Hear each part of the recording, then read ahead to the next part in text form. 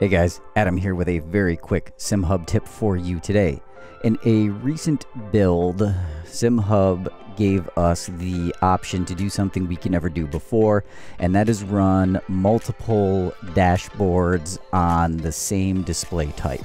Previously, if you had a USB-D 480 and a VOCORE display, you could run a different dashboard on each display, or the same dashboard even on each display, but you couldn't have more than one USB-D 480 or more than one VOCORE display connected to SimHub at the same time. Well, now you can, and this is really cool. This has allowed me to do some interesting things, and I will show you as best I can in a moment. I don't have the shoulder cam set up right now, unfortunately. I wish I did, but let's just jump right into SimHub, and I will show you what I am talking about. So in SimHub, we want to go into Dash Studio, and then across the top, you see the new menus. This has been rearranged in a more recent build, but since both of mine, I've got a 5-inch grid DDU here that's mounted to my direct drive motor, and then I've got my, let me get that in the camera, my GSI wheel here, which I just pulled the USB cord out for.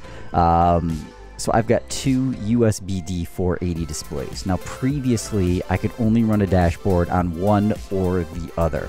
Now I can run a dashboard on both, and I can run two different dashboards. So if I want to put a leaderboard on my grid DDU, that's always right there, top center, and then car information on the GSI, I can do that, and then that means I don't have to have relatives and overlays running on my screen, kind of taking up real estate where I want to be looking down track. So what I want to do is, because both of my displays are USB-D 480, I'm going to go into this menu right here. If you had multiple VOCOREs, you would go into this menu here.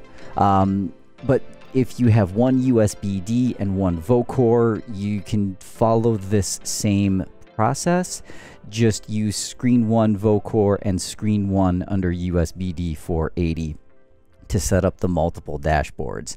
So I'm going to go into USB-D 480, and I'm going to go into screen 1 first. Now this part of this takes a bit of trial and error, because the one thing you need to know, and it is not explicitly stated anywhere, at least that I have found, is the SimHub screen ID for which screen is which. Now I know through testing that screen ID ending in 42 is my grid display that's mounted to my direct drive motor. But what you want to do first is click Enable Display and connect to specific screen, and then select that screen ID in the drop down. If you have only the one display plugged in, that is the only display you will see in this drop down menu, and that's a very quick and easy way to tell which is which. Now my grid display is not touchscreen, so I am going to uncheck Enable Touchscreen, but it doesn't matter if you leave that checked or not, but since it's not, there's no point in me having that box checked. So now what I want to do is I want to click this drop down right here for displayed dashboard, and on this one, since this is on my SimUcube, I want to put the SimHub leaderboard. This is a dashboard that is included with SimHub by default. When you download it, I don't need to change anything. It's good as is. It's not a perfect dashboard. I would make some updates if I were using it regularly. Besides the point, I'm rambling, I apologize. But now when I am in the sim, the leaderboard will be displayed on my grid display. If I wanted to have an idle display, so something when the sim isn't running, I would check this idle behavior box.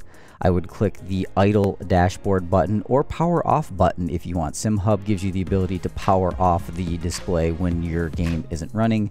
I like to have idle dashboard. When you click it, you get the same drop down. All of your available dashboards are here. Even my race logic display that I created, you could have on there as a displayed dashboard for in sim, but that's entirely up to you. I like the system info one because I get just some basic info about my system and some stuff that I added on there.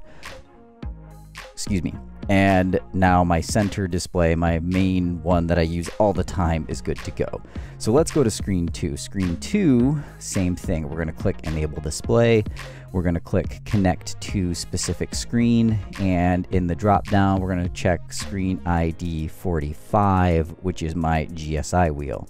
Now the GSI is touchscreen, so I'm going to make sure enable touchscreen is checked with the simplified mode for left-right page change, because that's actually how I use the display on my GSI. I can just tap if I have a dashboard with multiple pages in it to cycle through, or if you're using the GSI dash that I created, I actually have set the touchscreen, at least personally on my machine, to scroll through all of the widgets on that dashboard.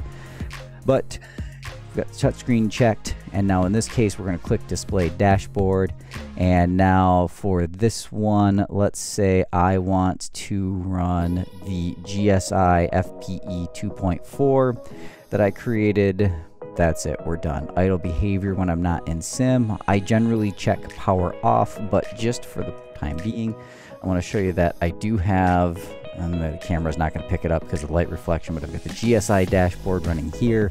I've got the leaderboard running down here on my grid DDU, and that's it. I'm good to go. 2 USB-D displays running 2 different dashboards, all set. I got nothing to worry about. I do recommend with the USB-D displays, always keep your FPS refresh rate set to 20. There's never a need to go any higher than that. Trust me, just leave it at 20. But now let's say I had 1 USB-D and 1 VOCORE. So I would go to screen 1 on the USB-D, connect to specific screen, pick the dashboard just like I did before. Then I would go over to VOCORE, enable display, connect to specific screen, find your VOCORE screen ID, pick your dash. You know the drill. I just walked you through it over here on the USB-D. But that's it. That's all you need to do. And SimHub now supports up to 4 USB-D or 4 VOCOREs. I don't think that means you can run 8 displays in general. I haven't tried it. I am not going to try it. I don't ever see a need to have that many different displays connected, because the USB bandwidth issues, especially for AMD users, is going to be a nightmare.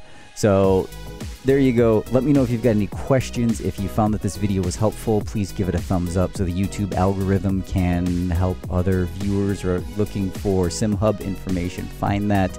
And until next time, I'll catch you later.